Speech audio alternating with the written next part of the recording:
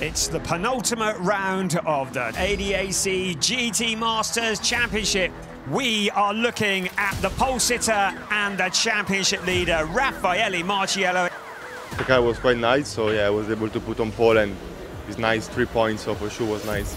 This is race 11 of the season. We are go! I went a bit wide, even if I didn't brake so late. I mean, they did well and I lost the position to them, yeah.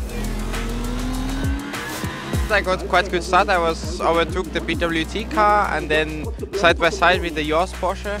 Yeah, I caught up to the guy in front, made a small mistake and got some marbles on the tyre, so it took a bit to clean up, and then I caught at the end. But pretty happy with P7, to be honest. First time here for Ellis and myself, so being inside the top 7 is really good in a strong category. I was very lonely in the beginning of it. Then I was getting closer to Jules, but I think it was already too late, and there was no chance to overtake really. So we finished second, which is good for the championship, good results and good points. Second will come Raffaele Marciello and Daniel Junkadea for MANN-FILTER team Landgraf, and good to see Marciello smiling.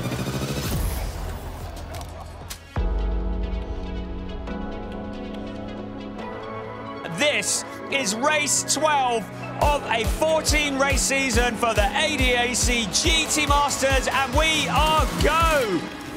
I had a good start. I passed one car, then the leader had to pull in the box, so we were already up to P4. Frank did a good start today, and then we get a drive-through from something I think which was not a drive-through, so it was a bit unfortunate.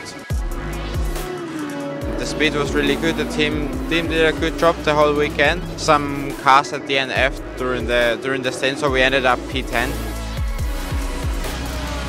We try to survive when I start to see Audi around me having puncture.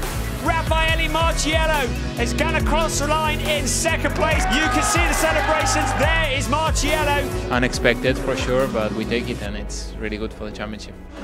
2 times in the points, so hopefully we can do it the same in Hockenheim. There is the massive gap of 42 points between first and second. So Raffaele Marciello is starting to maybe think about the championship. We know it's pretty hard with extra weight, so I mean, just have to go there and do our job.